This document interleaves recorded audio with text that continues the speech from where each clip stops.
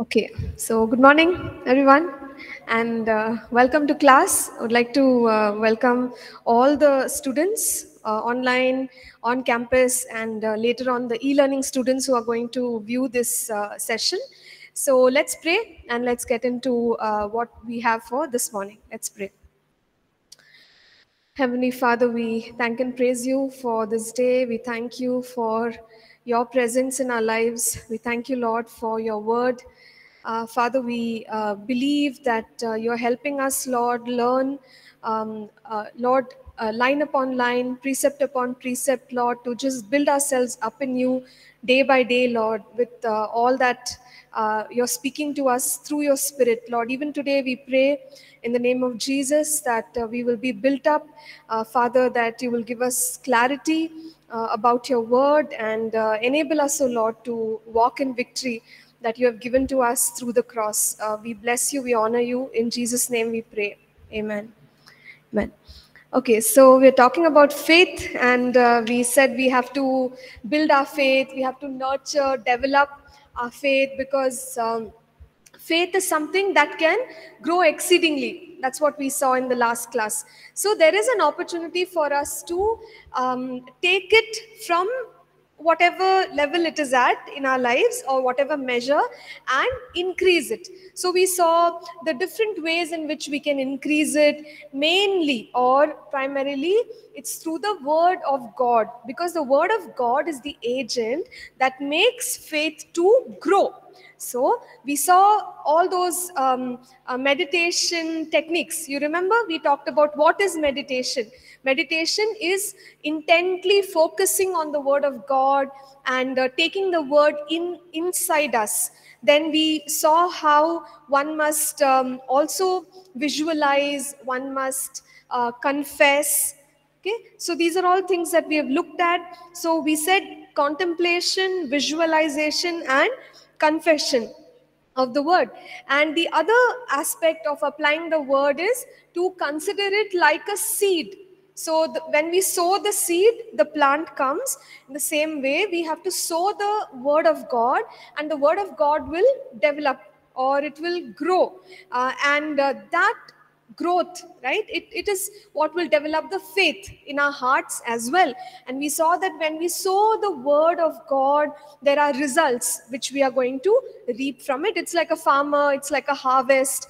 And that's the way we look at it. And we said that when we nurture our faith, it must be based on the word of God. It must be based on the victory of the cross. It must be based in the identity that God has given us. So these are all ways in which we can engage our faith. Now today we will talk about another very important aspect about faith, which is confession.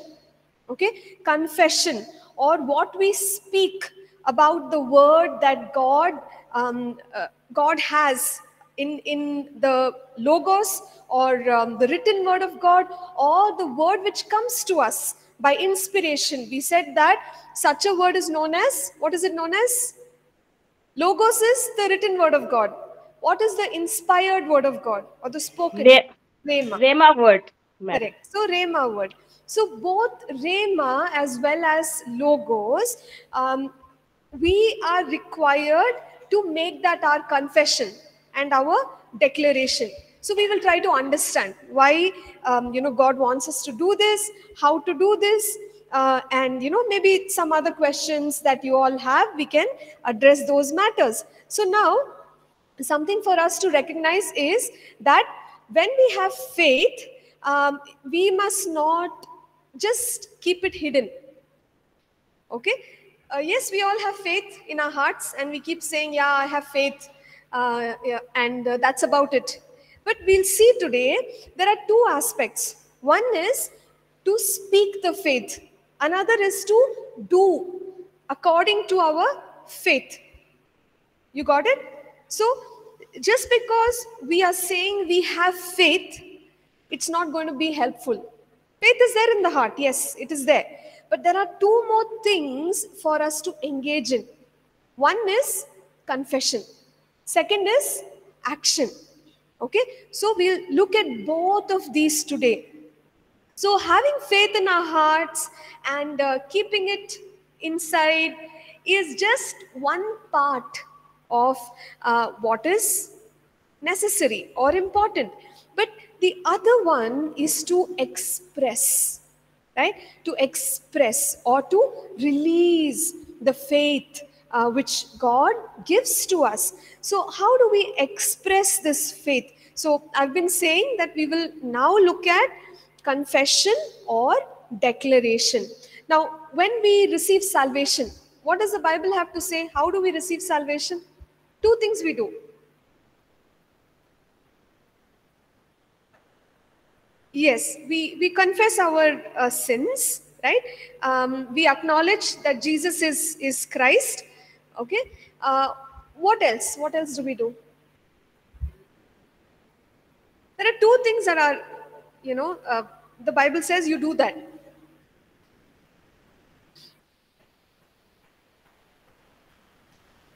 Okay, Romans 10, 9 and 10. Just look at those verses. Romans chapter 10, verses 9 and 10. What does it say?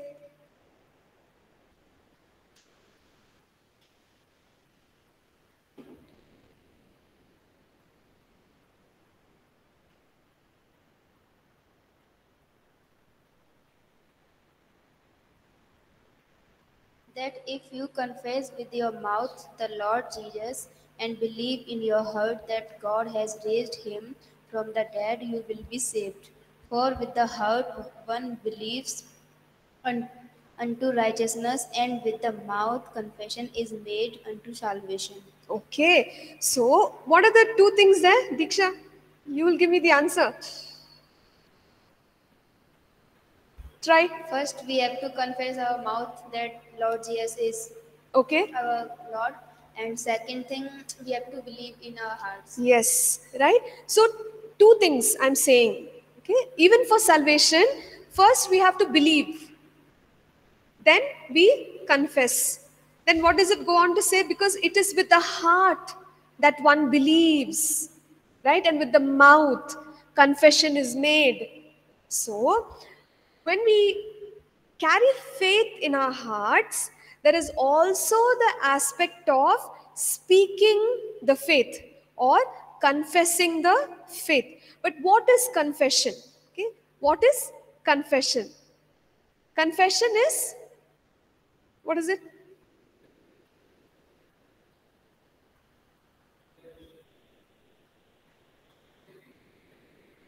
Declaration.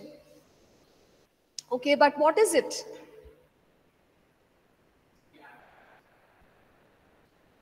We accept, okay, we accept, we confess. So when we look at the Word of God, there are two places where you really um, look at this word confession. One is at the place where it talks about accepting Christ. So in that place, we just said, if you believe in your heart and you confess with your mouth the Lord Jesus, you will be saved. The other aspect of confession is when one has sinned or when one has made a mistake, right?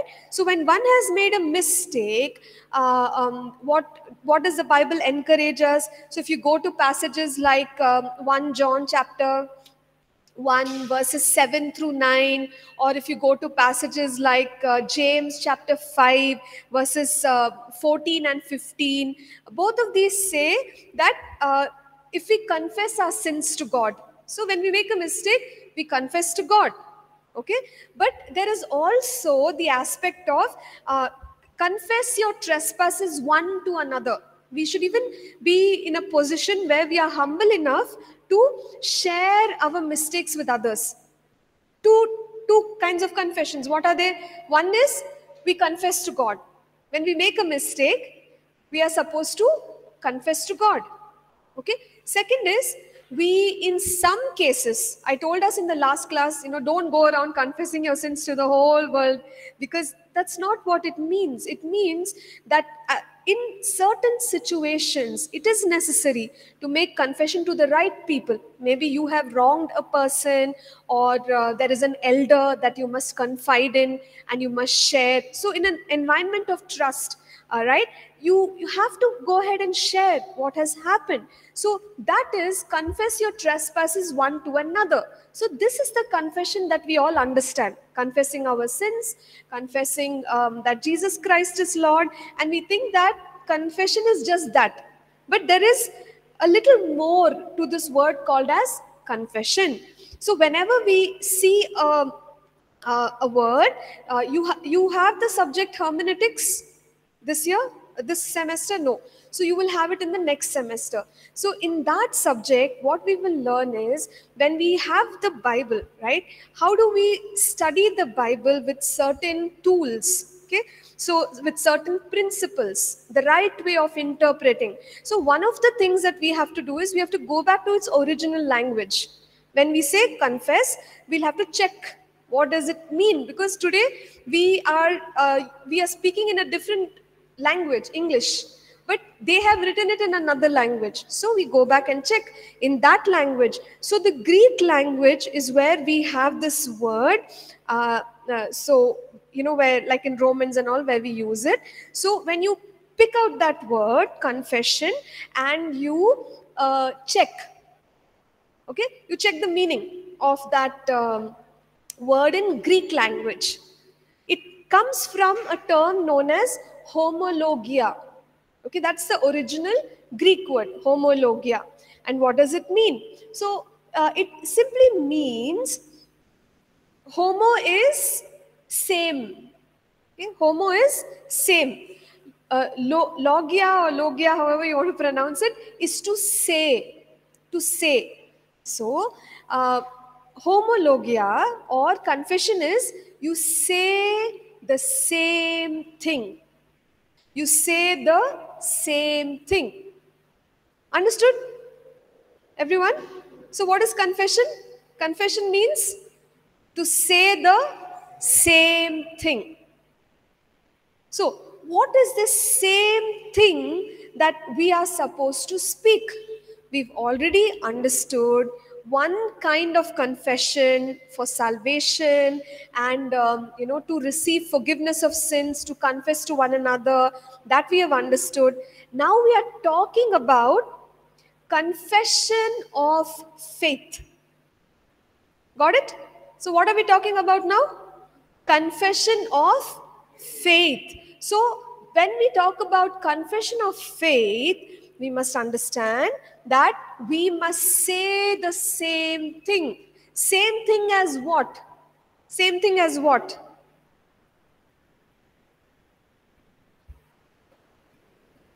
Okay, what we believe. Okay, God's promises, God's word. Correct. So we need to believe God's word, God's promises, what God says about us. That is one aspect. You believe. What else we are supposed to do? We are supposed to confess. And what is confess? Say the same thing. Okay? So we are supposed to say the same thing that the word of God teaches us. And that is an expression of our faith. That's an expression of our faith. Now, this is not something new that Jesus came up with. Only when he was there and in the New Testament and all of that, where he suddenly thought, okay, let me teach them about speaking their faith. No, you go way back, right, to the Old Testament. Even there, God had given instructions to speak in order to walk in the blessings that God gave us. So can somebody turn to Joshua chapter 1 and verse 8? One person can turn to that, and another person can please turn to Deuteronomy chapter 30 verses 11 to 14. So we look at these passages and then we'll go on to look at other passages.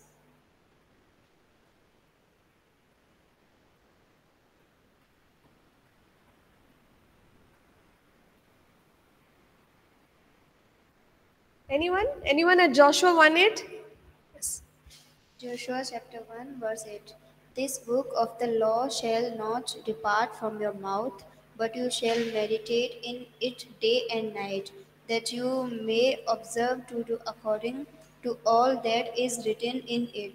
For then you will make your way prosperous, and then you will have good success. Okay, so it's like God is giving a key for success to Joshua and the people. So, how to be successful? God is speaking and He's saying, this book of the law, what does it say? Diksha, this book of the law shall not depart from your heart, mind. What does it say? From your mouth. Okay, that's great. So, this book of the law shall not depart from your mouth. So, notice it does not say this book of the law shall not depart from your heart, because anyway it's supposed to be in our hearts, but it has to go to the next level. What is that? It's in the heart, but it should be in the mouth. This book of the law shall not depart from your mouth. You shall meditate on this day and night. So, how will it come to my mouth? Only when I'm meditating, isn't it? So, it's quite challenging. Okay, let me be honest. There are many scriptures that I can say by heart, but then I still get confused, because sometimes it's a little difficult to memorize it unless you've meditated deeply on it. So I really appreciate, like, when I see people who can just, you ask them a question, they'll say it with the scripture and the proper scripture, because one thing which is required. Okay, I'm still not that good at it, but I would love to be. But you see, meditation, every word, unless we meditate, right, on every word, it becomes a little challenging for our mind to grasp it and for it to get into our hearts. And then, when we speak from that place of deep meditation of the word, it just flows, right? It just flows. And that's the way God wants it to be for all of us. And God told Joshua that this book of the law shall not depart from your mouth. Meditate on it. If we meditate on it, it'll come to the mouth. Okay, meditate on it day and night. And then he goes on to say, in this way you will make your ways successful. So, how to be successful? God gave a key to Joshua. He said, if you are a man or a woman who meditates in the word of God, okay, to the extent where the word is in your mouth, you got it? It is in your mouth. You will make your way successful. So, even back in the Old Testament, what is God teaching us? Speak your faith. Don't just hide your faith inside your heart. Yeah, I have faith in my heart. Very good. But confess the faith. Confess your faith. Speak your faith. That's the lesson which we learn, even in the Old Testament. Now let's look at Deuteronomy 30 verses 11 through 14.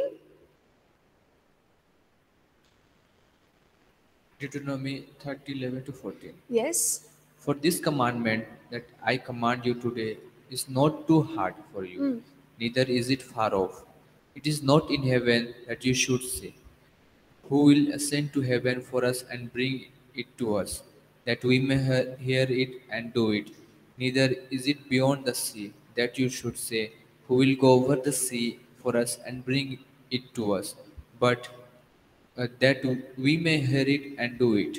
But the word is very near you. It is in your mouth and in your heart, so that you can do it. Okay. Can you go back to the beginning, Nelson? Just read once more slowly. For this commandment that I command you today is not too hard for you, neither is it far off.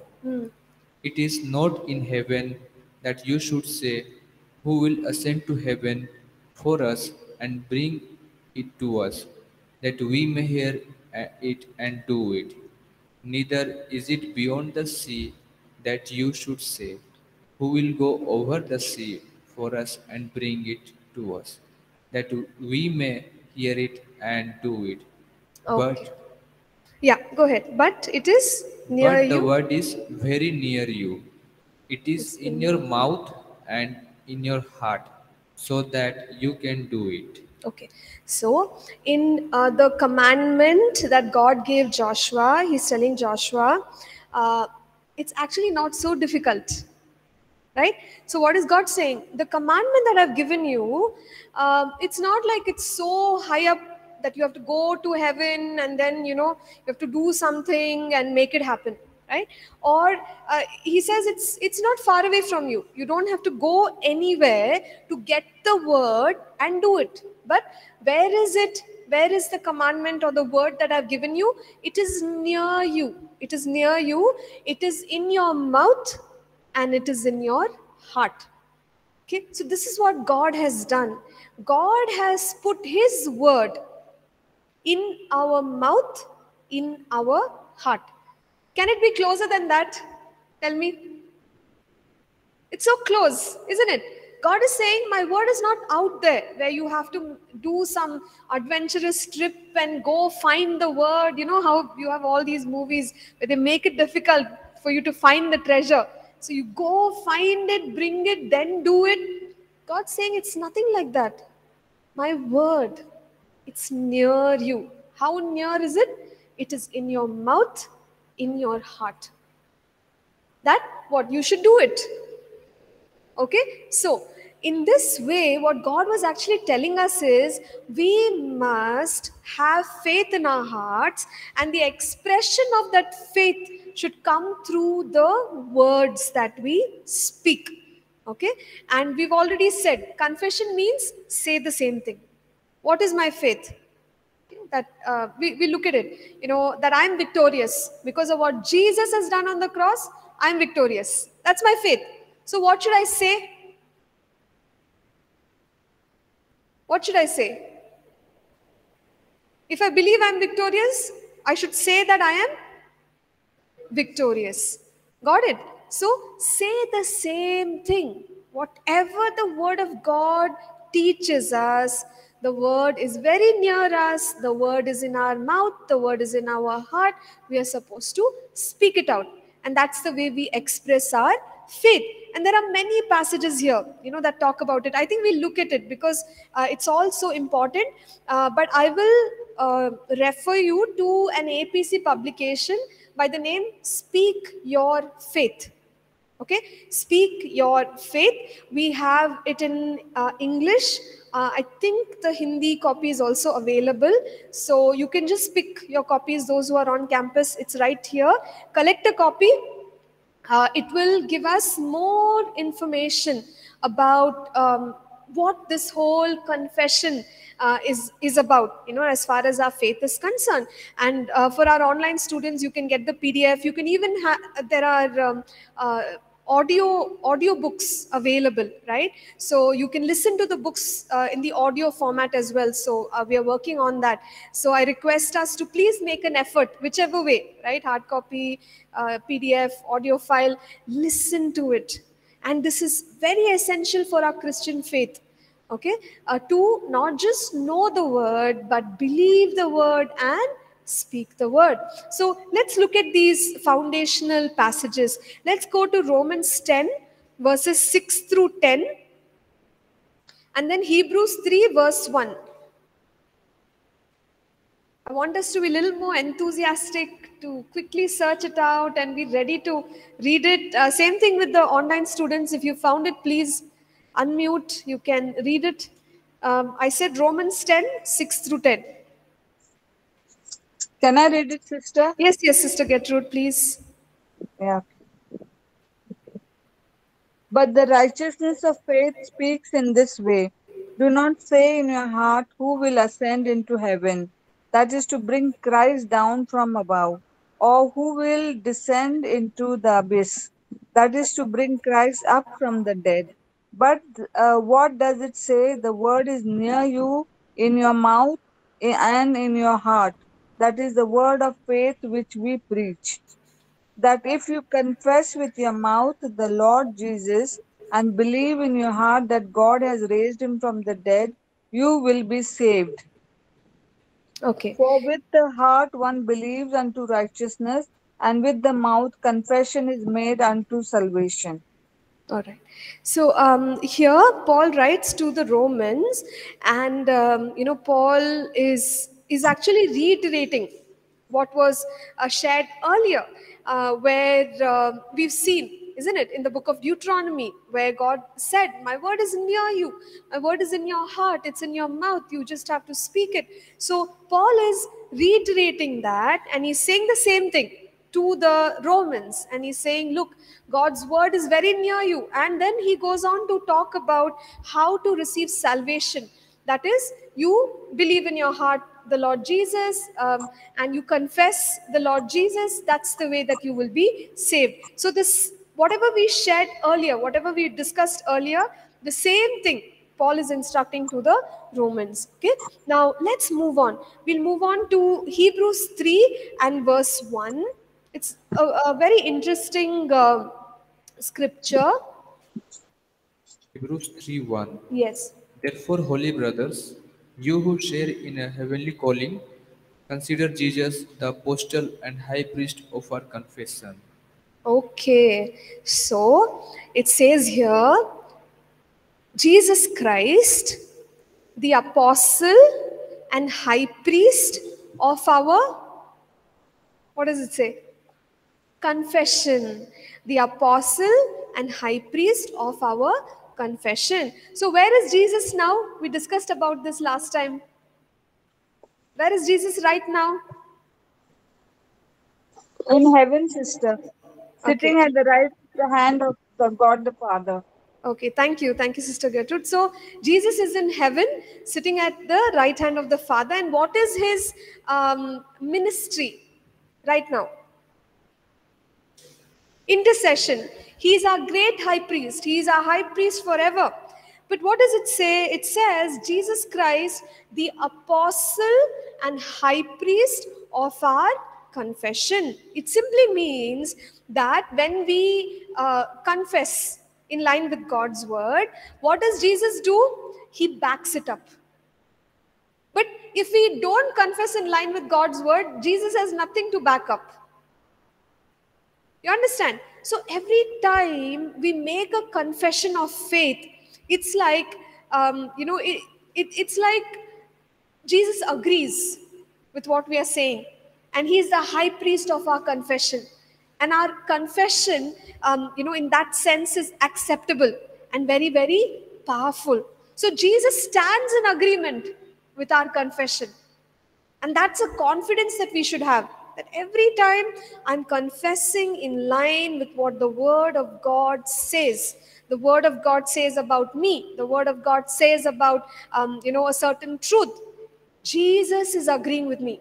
From heaven, he's agreeing with me. And that is why our confession is so powerful. Okay, so Jesus Christ is the apostle and the high priest of our confession. Say the same thing. Now imagine if I say something opposite. Okay, do you think Jesus will agree? If I say that, there's no abundant life, life is only tough, it only gets harder. Sometimes they share all these theories of, I don't know who it was, some Murphy's Law or something, and all say it only gets worse, right? So when you speak things like that, do you think Jesus is going to agree? No thumbs up for that, right? From heaven. So we want the agreement of our high priest to what we are saying. So then we must say what he says. Say the same thing. Then he'll agree with us as the high priest, right? He will back it up. And imagine what can be better than that? Jesus saying, yes, wonderful, go for it. Go ahead, I'm with you regarding any matter. So he is the high priest of our confession, which means he's in agreement and he backs up our confession. So that is why our confession is so important. Okay, so now let's move on. Look at some of the other passages here. We have Hebrews chapter 4 and verse 14. Hebrews 4:14. Since then, we have a great high priest who has passed through the heavens, Jesus, the Son of God. Let us hold fast our confession. Okay, so again, we are being told that Jesus backs up our confession, so we must not give up. You know, think about Noah. We discussed about Noah as an example, and we said that the flood was going to come, and God chose him to build an ark. But throughout, people did not believe what God had spoken to him. So he went about doing his work, and he must have had a lot of temptation to give up, because people would have said, "What is a flood? We've never seen a flood. What are you talking about? It's not going to happen." Right? So at some point, he could have been under pressure to give up and say, "Yeah, maybe I didn't hear from God. Maybe there is no flood. Maybe this, maybe that." He could have changed his confession, but he didn't. He held on to the promise that God gave him. And, he must have said to himself, "Yeah, definitely, God's going to do it. So I'll hold on to it." Think about this lady in Mark chapter 5. There is a crowd, okay, and Jesus is walking in the crowd. But suddenly, Jesus asked the question, "Who touched me?" Okay, and then he says, "Oh, the healing virtue, power has gone out of me." And the Bible says immediately the flow of blood stopped. Okay, so she received a miracle. But if you just look at that passage, Mark chapter 5, I think it's verse 25, 28, I don't know, there it says that that lady, when she was going near Jesus, she said to herself, meaning she had a confession, right? She had a confession. What was that? She said to herself, "If I may only touch his clothes, I will be healed." So she believes that if she touches the clothes of Jesus, she will be healed. But what is she saying? Is she saying, "Even if I touch his clothes, I don't know, maybe I'll try"? If she speaks like that, then what she's saying is not the same as what the word says, or what the truth is, or what she believes, isn't it? So she spoke in line with what she believed. "If only I can touch his clothes, I will be healed." Okay, so we learn from these people. They didn't give up. They didn't give up. And that's what the writer of the Hebrews is saying. He's saying, "Look, you have a great high priest who has passed through the heavens, the Lord Jesus Christ. Hold hold on to your confession. Don't let it go. If God has promised, if that is the truth, it will happen. You will see the fruit of it." Just because things get tough, just because the people around, or the environment, or the situation says that it won't happen. Think about the blind man. We see in the Bible, there's a blind man crying out to Jesus, "Son of David, have mercy on me." What did the other people there do on the street? They said, "Keep quiet. Keep quiet. Stop screaming. Keep quiet." Imagine if he didn't continue to call out to Jesus, right? Because if he did not hold on to his faith that, yes, Jesus can heal me, then what happens? Satan will always try to stop our faith, stop our confession, right? But it's only those who don't give up. You hold fast to your confession. Keep saying the same thing. Maybe we are still experiencing some weakness in our body, or pain, or discomfort, and we feel, "I'm believing God for healing, but it's not happening. Okay, let me give up." Don't give up. That's what the writer of the Hebrews is saying. Hold fast to your confession. Say the same thing. You don't feel it right now, but say the same thing. Because remember, what did we say? There is the fact and there is the truth. We must believe in the truth. Fact can change, truth cannot change. Right? So that is why hold fast to your confession. It's important to have a good confession. Have you, seen, like at church, we put the announcements. There is a vision. The vision of All People's Church is to be salt and light in the city of Bangalore, to the nation and to the nations. So, in a way, right, the vision every Sunday, the vision is being repeated, that is true, but also it's a confession.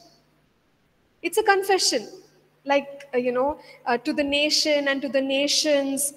Like, for the first time I came to APC, I was actually amazed, because I saw the name of the church was All People's Church World Outreach.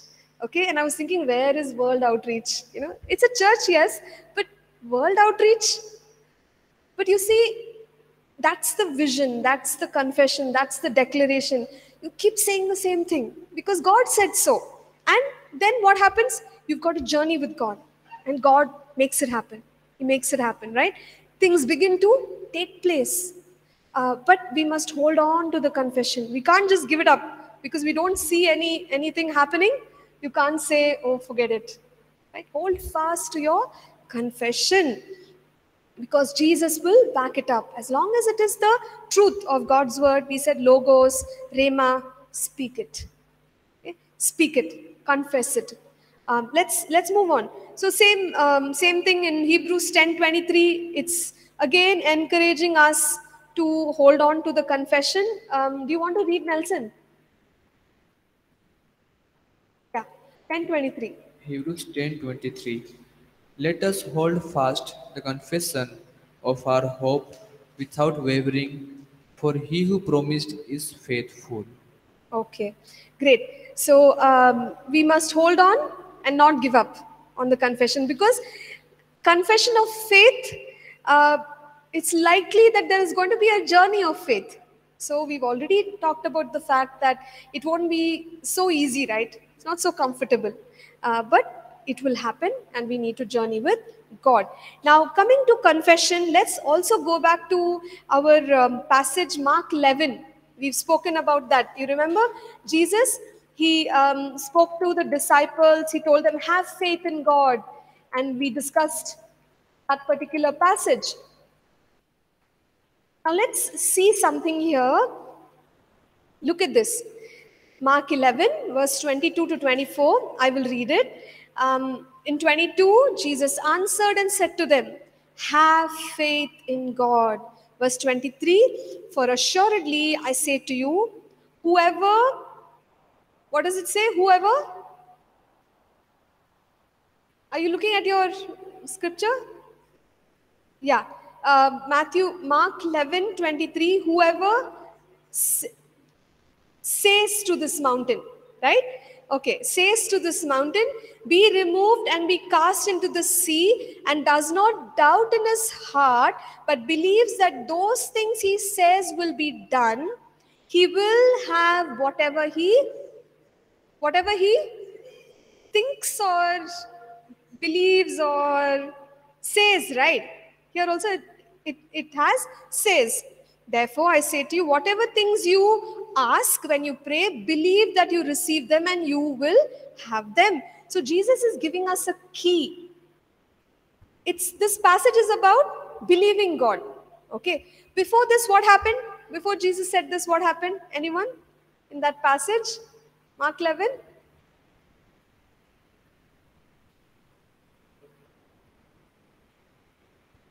Good, yeah. Fig tree. Who said that? Okay, fig tree. Correct. So Jesus looks at a fig tree and there's no fruit on that fig tree, so he curses the fig tree. Okay. The next day, Jesus and his disciples are walking by the same path and they see the tree. The tree has dried up. And the disciples are amazed. They start asking Jesus, Jesus, remember you cursed this tree and it's dried up? So Jesus is like, what is there to be so amazed, right? Let me teach you how to operate, okay, or how to work your faith. So it's actually a lesson. Jesus is mentoring his disciples because he wanted them to realize the power of confession. What did Jesus do before he said this? He himself spoke to the fig tree, right? He cursed it. Then what was the result? It dried up from its roots. Okay, it dried up from its roots. So the very next day, you see that, it's all gone. But the moment Jesus spoke, that faith, that authority was released, and the fig tree was affected. So that is why Jesus is now telling the disciples, I want you to do this. Exactly what I did. What is that? If you see a mountain, okay, Nowadays, mountain is not just a mountain, isn't it? Mountain can be fear, can be a mountain, anxiety can be a mountain, doubt can be a mountain, right? Or let's say some sort of a financial difficulty can be a mountain, some opposition can be a mountain. We face all kinds of mountains. So when you see the mountain, what are you supposed to do? Say to the mountain, speak to the mountain, right? You speak, you issue the command of your faith to the mountain. Then what will happen? The mountain will be removed and cast into the sea. If you do not doubt in your heart but believe that the things that you say will be done. Okay, two things: you believe in your heart, and whatever you believe, speak. Okay, so this is something that we must all practice. I try to practice it all the time, and I have some maybe weird stories which I don't know if I can even share here, because of the recordings. Because there are times that I have really exercised my faith and spoken to, like, stuff, things around me, and I've actually seen the results. Okay, because it's true, it's real. What Jesus is saying here is real. And I'm not trying to say, be weird or be spooky spiritual. No, don't be. Wherever it's essential, you can speak. Like, you have you noticed, even in the ministry of Jesus, sometimes he spoke to sick bodies, right? Be healed, be made well. So we can even issue commands to the body or parts of the body, or some system in the body: be made well, become normal, something like that. So will it work? What is Jesus saying? It has to work. If you believe, if you speak, right? Your faith, and if it is in line with what God is wanting to do, so many wonderful things happen. I've heard of stories of people who have commanded the weather, people who have commanded you know the rain to come. And uh, I don't know if I told you this. There was one particular person. There was a forest, something like a forest fire, and it caught onto his field. Okay, all his work. He's a farmer, so it caught on to his field. And even though they had called the fire services and everything, it was too huge to put it off, and he didn't know what to do at that time. And he just started praying. He said, God, I want you to protect my field. I don't want it to be burnt. And at that time he realized, speak. So he called out for rain, and it just poured, right? And the whole fire just was put off because of a huge rain that happened at that time. So, it's not something which is theory. It's very much practical. So I encourage you, speak your faith. Speak your faith. If you believe in your heart, if you confess with your mouth, right, you will see those mountains moved. Okay, but we must exercise our faith. Just keeping faith in our hearts is good, but the expression of faith is what Jesus is teaching. He's teaching his disciples. Why are you so amazed? You know what I did? I believed and I spoke to that fig tree. It dried up. You do the same thing. If you believe in your heart, you speak to the mountain. It will be uprooted. It will be cast into the sea. Okay, so that's a little bit about our confession. So, yeah, maybe we can just pause now. If there are any questions, anything, I'll answer, and then we'll stop for a break.